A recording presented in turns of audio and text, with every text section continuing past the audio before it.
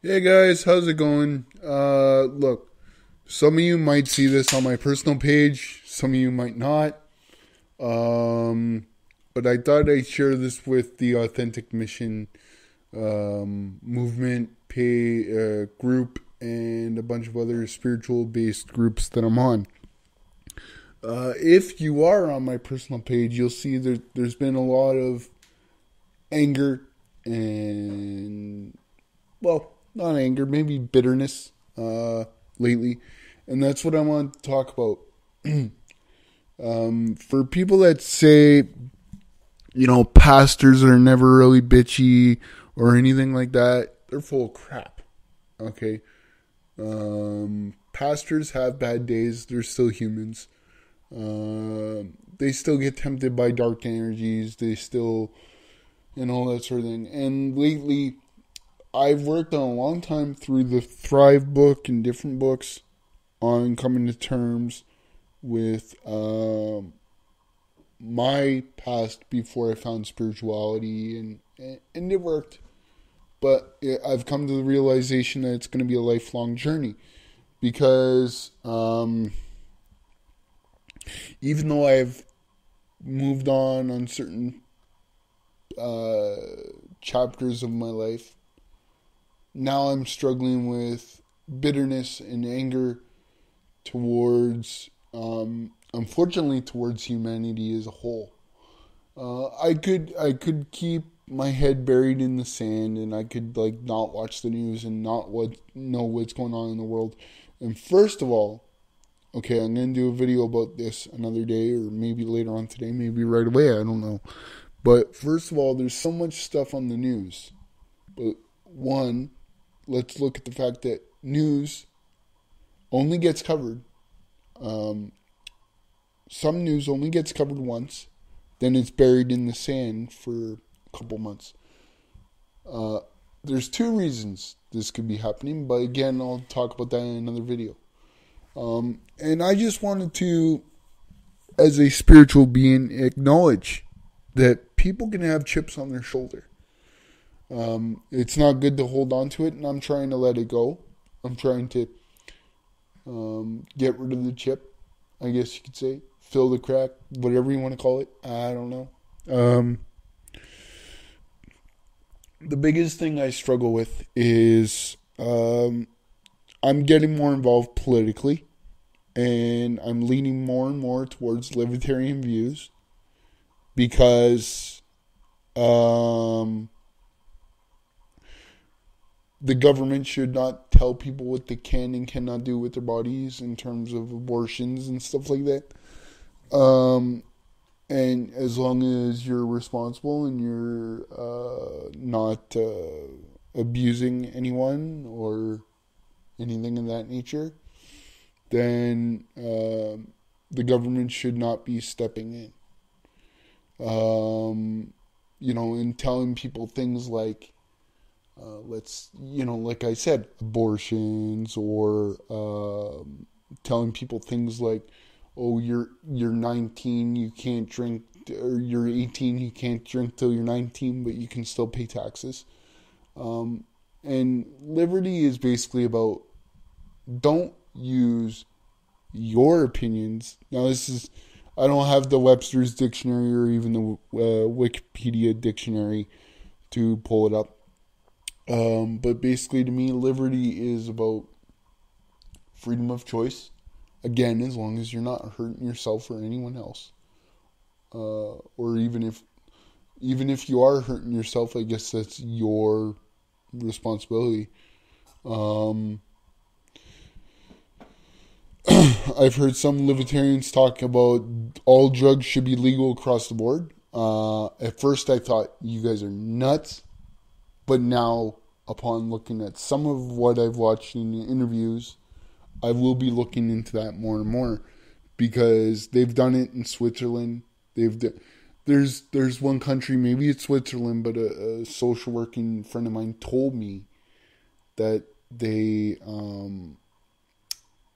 that some country will not put you in jail for some sort of drug problem. They'll just, if you're ready, they'll put you in rehab. and I don't know if that's paid for by the taxpayers or what, but jail is more or less a school, and I've said that before.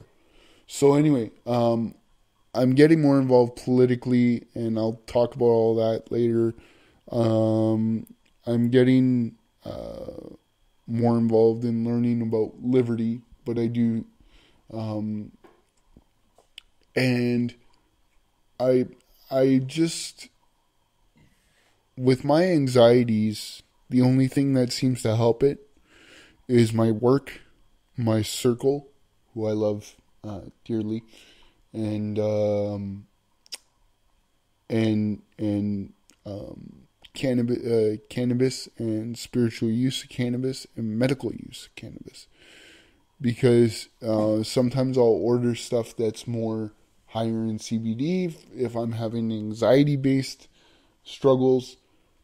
Sometimes I'll have stuff that's higher in THC if it's more for pain and just needs to, like,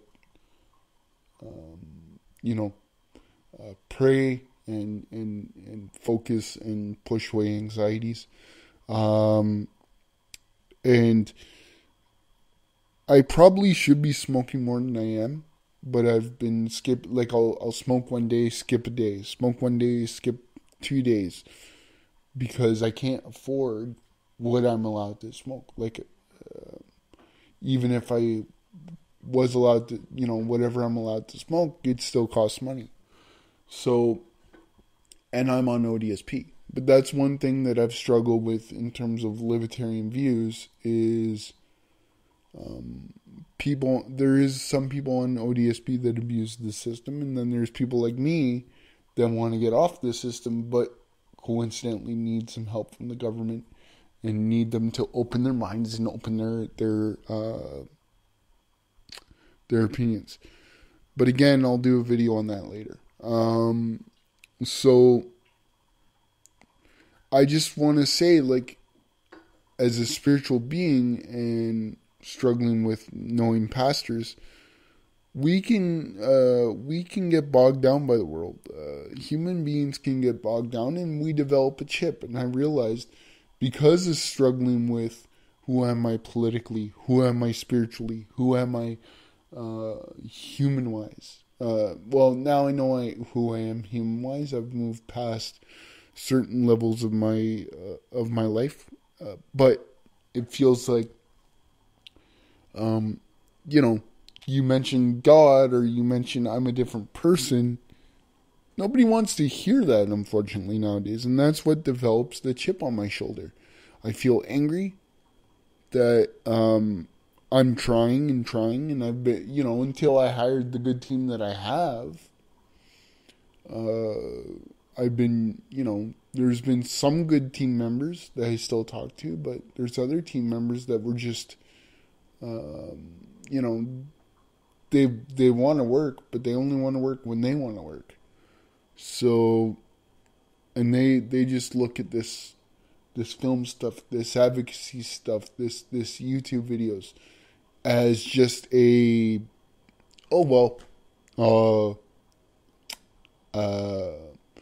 just a hobby to keep me busy. Is it a hobby to keep me busy? Yes, it is. Do I want it to make me money, though? Hell yeah. Because who wants to spend and not make money? I don't want to make millions. I've lived on ODSP for all my life, basically. Even when I was a kid, I'm sure my mom got some sort of disability benefits. I'm not positive. So if she ever sees this video, she might, comment back, "Are you nuts? We never got nothing." I don't know. I never asked her. But I've got so many good film ideas. We just launched a Indiegogo campaign. Check it out. What did we call that again? Anyway, we'll put the link in the description. I can't think of what we called that. But I contacted a film friend of mine, and again, they always say to me, "Well, you need to go to film school. You need to do an online course for film school." Do I want to? Hell yeah. Do I have the money to? No. Is the online course covered by OSAP? No. Um, Plus, with my learning disability and anxiety, to not be able to work at my own pace is, do I want to develop a routine and work with it? Yeah, I do. So here's me trying all these things and loving what I do, but constantly feeling like I'm still catching up. Like I'm not gonna sugarcoat it. I'm a spiritual guy. I don't like pain pills. You would know that if you watch this, if you observe this channel. I don't like overdoing it with drinking, but do I occasionally drink? Yes, I do. Do I do it when I'm frustrated and about to snap? Yeah, I do, actually. I realized that a couple of days ago. Like, I spent a little bit of my birthday money, like $40, mind you, but I spent $40 basically last month on 2 days when I was feeling overwhelmed because for reasons I can't get into, um, I'm launching a human rights complaint. Now, here's me that also I've done videos on what's PC and what's too much PC and what's somebody just being a whiner. Again, another video I plan to do. But we've been so busy trying to deal with the human rights records and getting all our records into place here that we don't really get a chance to do that some days. And then I've got, like the government funding I use kind of ran out at the end of this month. Do I regret it? No. Does my teammate deserve the money they get? Hell yeah. With the amount of time I bug people, sure. I would love to be able to pay even more, but, and then again, with that government funded program, I found out, oh, minimum wage is going up, so that must mean we're going up a little bit because we have to pay a minimum of minimum wage. And I found out we didn't. Whoa. Wait a minute here. You expect business people to pay minimum wage and plus pay unemployment insurance so you can keep your piece of the pie. And then, but yet when you're a government funded program for people with learning disabilities and stuff, no, we've only got so much for the pot. Well, I'm sorry. No. You're raising at least a minimum wage because you want the everyman to pay minimum wage minimum. Whoops, said minimum way too many times there. But you want the minimum paid, but yet you're not willing to do it. Whoa.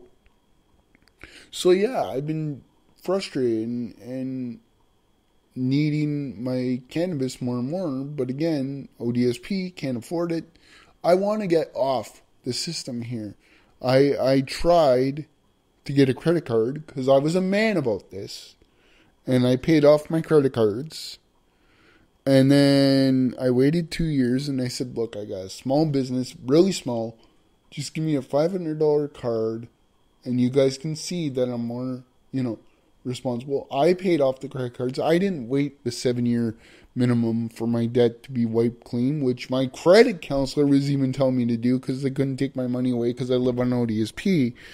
But I said, no, my pride would, I want to pay it off.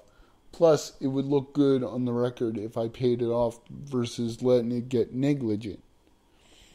And, well, what the hell's the point of doing that when I'm told, well, you can't get credit, but yet I was told in high school that even our phone bills, cable bills, whatever, could be shown as credit. If they were to look at that, they would see, holy shit, this guy paid all his bills, and what the hell? Let's give him a $500 card.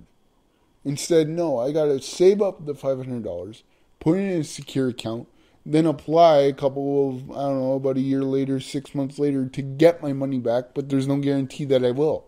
How the flying fuck does that make sense, if I can be honest here?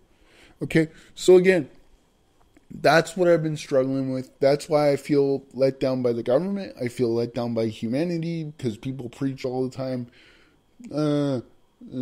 Judge not lest ye be judged. Judge not, but yet that's all we do to people.